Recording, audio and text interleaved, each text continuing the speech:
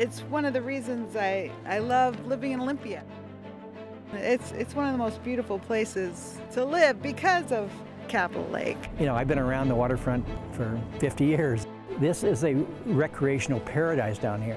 It was born out of a landscape architect's dream, developed on the hubris of what man can do to overtake nature. This is the head of Puget Sound. It looks nice from the air or maybe up on the hill, but there's nothing else that comes from it. You can't use the lake. It's illegal to be inside of it. It collects invasive species. It collects pollutants. Constant water quality standard violations. I don't know of another city with the same circumstances as this, restoring estuarine habitat. And that's what we're going to have right in our downtown. We're really worried about the amount of sediment that could come out of the lake. If you don't dredge, most of these boats are going to disappear. Recreational boating has been a part of Olympia's history since the beginning. So now you won't have a boating waterfront, you'll have a mud waterfront. I'm not sure how it's going to impact the beauty of this particular scene that they created when they made this lake. Initially, the biggest concerns were about the smell. This wasn't a knee-jerk reaction. And we take pride in being a green state. And yet right here we have something that is absolutely against everything we supposedly stand for. It just doesn't make sense to us. What are those people going to do?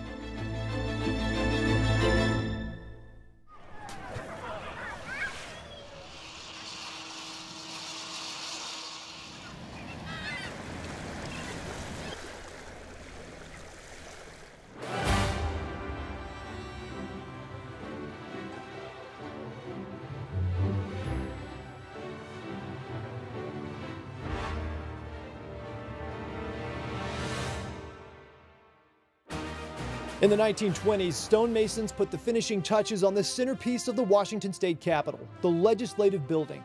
170 million pounds of stone, steel, and visual appeal. The Capitol building is capped at 287 feet by the largest masonry dome in the United States. Inside hangs the largest Tiffany chandelier in the world. The Legislative Building faces the massive Temple of Justice, which houses the Washington Supreme Court.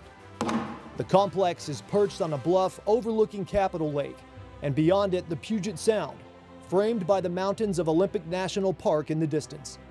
Capitol Lake has been part of the View and the city of Olympia for more than 70 years. The 260-acre lake stretches from the downtown Olympia waterfront on one end to the historic Tumwater Falls on the other. Designs for the state capitol called for a reflecting pool below the bluff to complete the view. In 1951, the completion of the Fifth Avenue Dam created Capitol Lake by severing the connection between the Deschutes River and Budd Inlet, the southern tip of the Puget Sound. Since then, the local salmon have relied on a fish ladder to get past the dam. Capitol Lake is the first and the last stretch of their lifelong journey from river to ocean and back. Every year, people gather to watch the impressive salmon defy the current to reach their spawning grounds on the Deschutes River, the place where they were born. For the Chinook salmon, that's the state-run fish hatchery at Tumwater Falls, just upstream from the southern edge of the lake. The coho salmon are sorted out and released back into the river to reach their spawning grounds further upstream. The falls are the site of the first pioneer settlement on the Puget Sound and also the original brewery that made Olympia famous for its beer. It's the water, the natural artesian water here, when you want a really good tasting beer. Parks were developed on both sides of Capitol Lake with spacious lawns, wide running paths, and quiet benches in the shadow of the state capitol. The lake's prominence and proximity to points of interest make it popular with visitors. Locals flock to the pedestrian pathways and parks on lunch breaks and weekends. Kathy Dreiblatt is a regular. I do love the lake, and it's really important to me, and I use it all the time, and it's a treasure that is beyond value for living here in Olympia. I mean, I wouldn't be happy in Olympia without it. To Kathy, Capitol Lake is an escape. The spot to meet with friends, stretch her legs, and blow off steam. Under the surface, problems have been brewing for many years. Capitol Lake was once a popular place to swim. In the 1980s, the historic swimming beach was closed because of water quality impairments related to bacteria and reduced water clarity. And still today, the water body and the project area is in violation of state and federal water quality standards. Water skiers and hydrofoils once skipped across the water at the foot of the state capitol, but not anymore.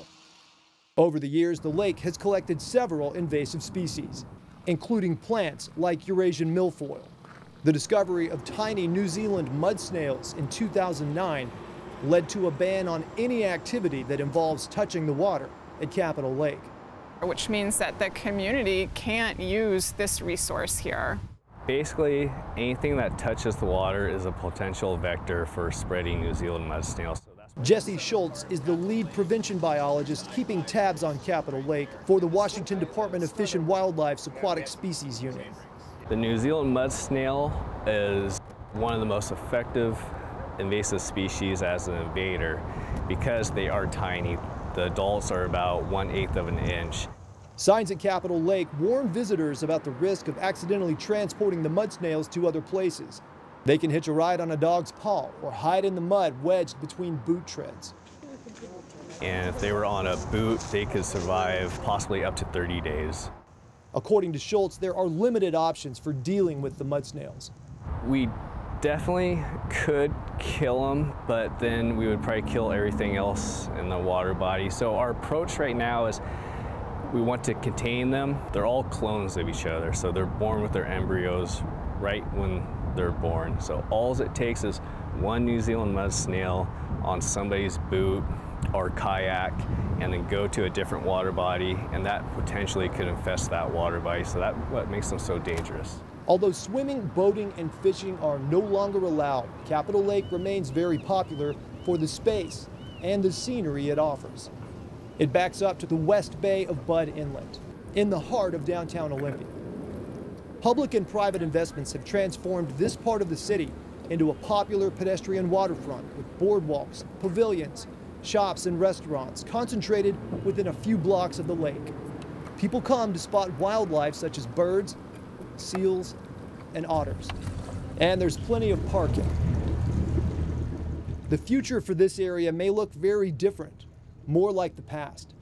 For years, a group of stakeholders from state, tribal, and local governments have been reviewing different options for the future of the lake. The list included a managed lake, which wouldn't change the scenery at all, a hybrid lake estuary with a free-flowing river and a separate reflecting pool, and the third alternative, to restore the Deschutes estuary by removing the dam and reconnecting the freshwater river to the saltwater sound. In 2022, the Department of Enterprise Services, which manages the lake, approved a permanent change of scenery. DES has endorsed a plan to return the waterway to its natural state.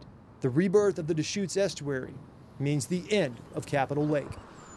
We understand that there are feelings on both sides, and maybe everyone won't be satisfied with the decision, but we're making it, taking everything into consideration.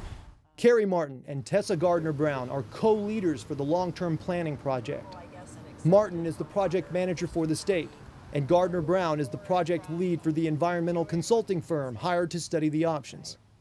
So when we started this process, we convened the local stakeholders, our local and tribal government partners, together and developed work groups and came up with what do we all agree on. And we all agreed on 4 main project goals: that water quality needs to improve, that we need to manage sediment accumulation and future deposition of that sediment. We need to improve the ecological functions of the water body, and we need to restore community use. Largely, there is agreement on those goals. So regardless of what you think this should look like in the future, everyone agrees that they want those 4 goals, and the way to get that is to move forward. What we saw was that on average, over the course of the year, about 80% of the time there would be some level of water in the North Basin over the tidal flats. Since the dam was constructed in 1951, within about 2 decades there were visible impairments within the water body. From the beginning, sedimentation has been a key problem for Capitol Lake. The lake receives a steady stream of silt from the Deschutes River, most of which is held in by the dam. 35,000 cubic yards of sediment that are transported from the Deschutes River and Percival Creek into the project area every year. It's difficult to visualize how much material is flowing into Capitol Lake because it's happening underwater. On dry land, 35,000 cubic yards of soil could reportedly cover a city block with 3 feet of dirt. What that's done over the course of time is resulted in sediment deposition up to 13 feet thick in some areas throughout the basin. Capitol Lake, one of the state's most versatile and valuable resources, can be saved. This State Commission film from the 1970s illustrates just how long the state has been working on sediment control strategies for Capitol Lake. In the Middle Basin, another sediment trap could be made by excavating a part of the lake bottom just north of the freeway bridge.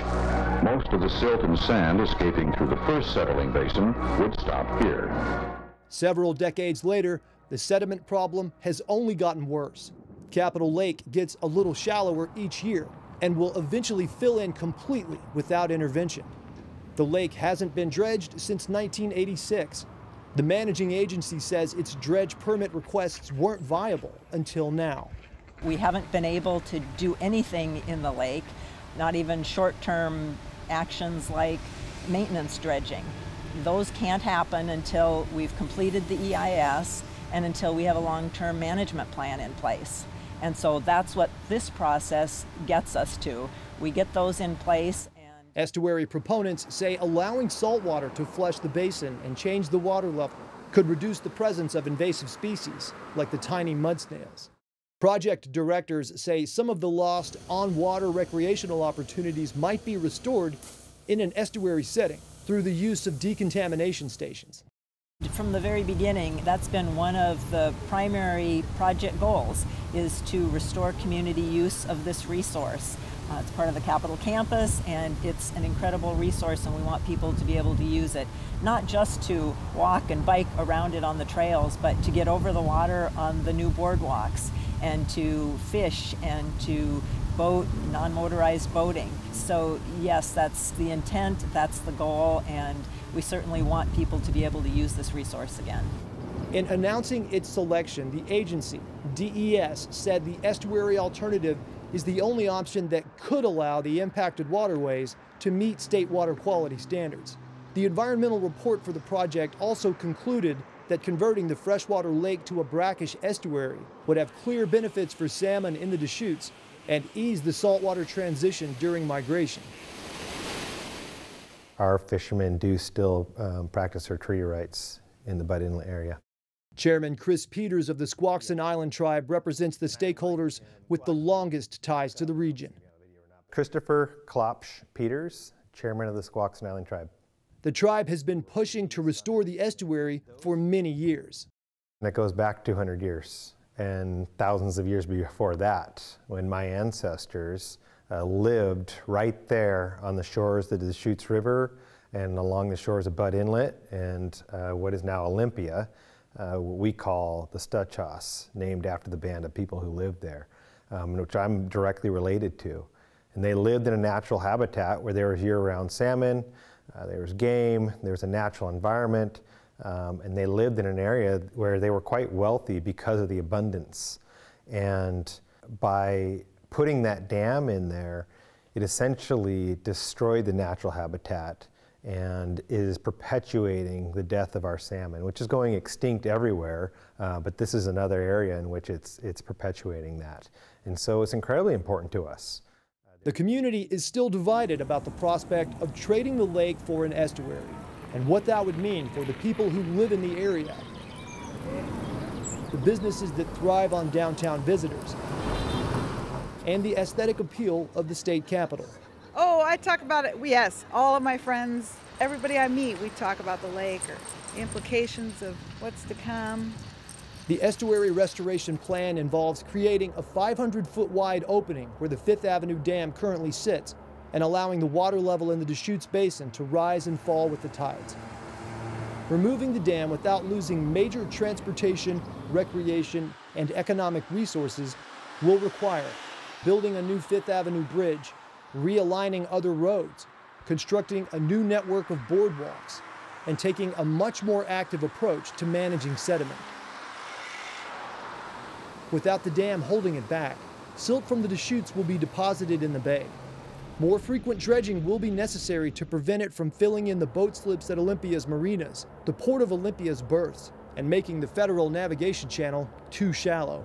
We're really worried about the amount of sediment that could come out of the lake and what that would mean for the future existence of OIC. Because of its proximity to the Fifth Avenue Dam, the Olympia Yacht Club is projected to see more sediment accumulation and changes in water depth than the other affected boatyards. We think the state's estimates are quite low on the cost, but if you look at all of the sediment that we think could come out of the lake by the year 2050 and the corresponding dredging costs with that, our calculations show that it could be upwards of $150 million to dredge all of West Bay to keep the status quo that we have right now. At Olympia City Hall, elected leaders have embraced the proposed transition at Capitol Lake. Well, a year ago, the City Council took a stance, and we put forward a resolution in support of the estuary option. So the City Council and our staff are all aligned in that direction. Olympia Mayor Cheryl Selby thinks it's a big opportunity for the city, as well as the environment. I don't know of another city with the same circumstances as this. That doesn't mean there isn't another city out there that's moving forward with, you know, restoring an estuarian habitat.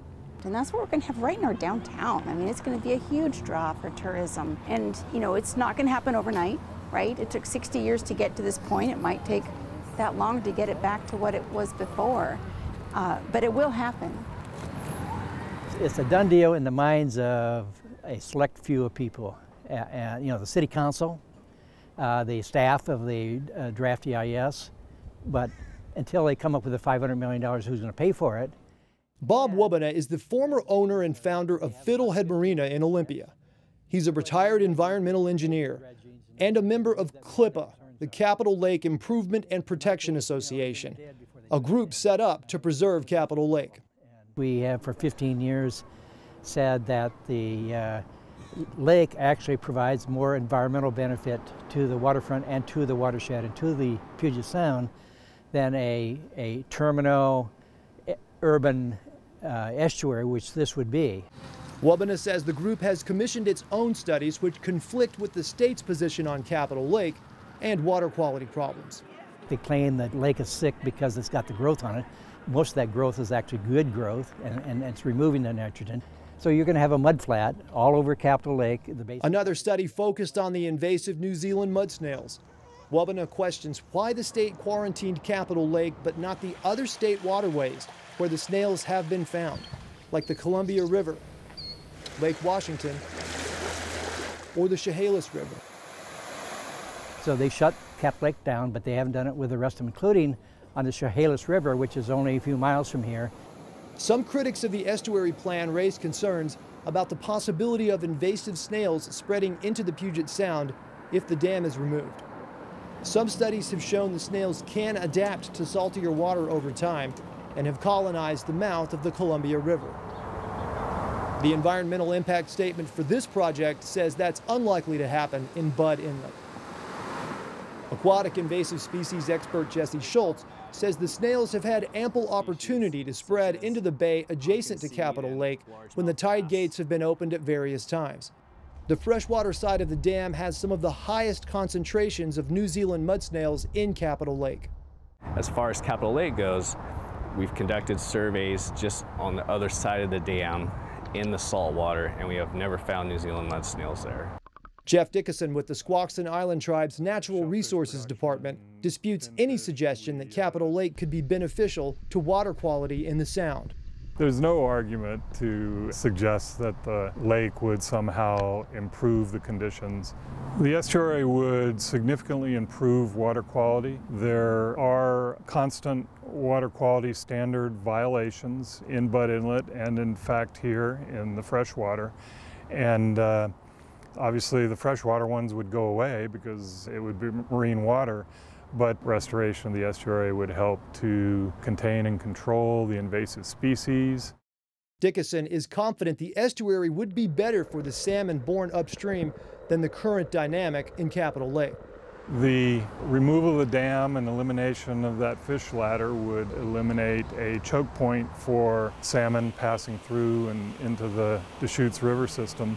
That makes them very vulnerable to predation by marine mammals at that point. And then there's also the effect of on the younger fish as they try to survive the gauntlet and migrate out to sea.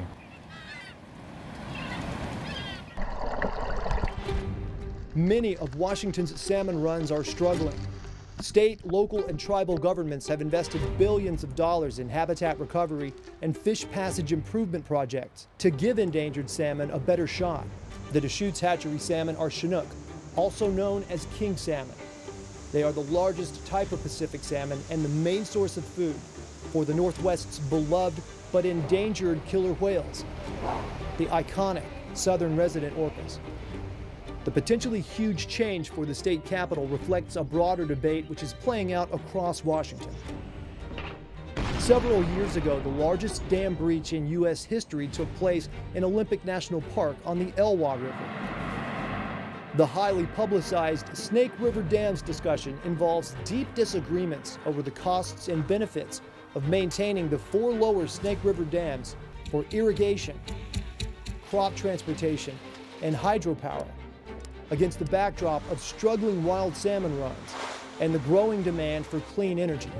If state leaders approve a radical change for the state capitol itself, the decision may have ramifications far beyond Olympia. Those other dams, albeit I'm very supportive of taking them down, but you look at the argument for keeping them up, people, well, there's power, right? Or there's a use for them. The difference between this one and why I'd be embarrassed if I were the state of Washington is this dam has no function. It doesn't create jobs. It doesn't do anything. It doesn't create power. There's really no function to it except to create a pond that was man-made. And what it is doing at the same time is it's destroying habitat and creating pollution. You're not even allowed to let your dog swim in that lake. So we are creating this area that is essentially, really, there's no good that comes out of it at all. I think our stakeholders in the community agree they want to see something happen, and no action doesn't work anymore. I'm worried about the price of the project and how's that going to impact the businesses there on the bay and the harbor. This thing has been under construction over and over again, and it makes it very difficult to live on the west side of town. And how many years is that going to go on, which is really a drag. I'm concerned to lose the beauty of the lake. It's the right thing to do for clean water for our Puget Sound. The aesthetics, it's like, that's a personal thing. It's like what looks pretty to some person might not look attractive to another person. And so I just really want to assure people that this wasn't a knee-jerk reaction. It's been 40 years that we've been studying it.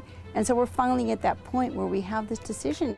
We're really just trying to make sure that we can survive. OIC has been a part of the Olympia community for 118 years. This project could put the economic vibrance of the waterfront at risk. This is a recreational paradise down here. So the question is, what are those people going to do? You know, the terminology, estuaries are better. Most estuaries are better, not all estuaries are better. And so what our frustration over the last 15 years was getting an honest dialogue going on about what are the pros and cons of each of the alternatives, and that just never happened. We understand that a vibrant city and a well-maintained economy is important for all of us. It's good for everyone, including the tribe. So we don't want that to go away, and we want the yacht club and all those docks and those marinas to be sustainable. So there's ways around that, and we want to help with that. If you're looking for beauty, if that's your only argument for the lake, boy, we can help you make an incredibly gorgeous estuary in there that is so pretty and maintained, and an opportunity to educate people on how to actually enhance the environment as opposed to take from it.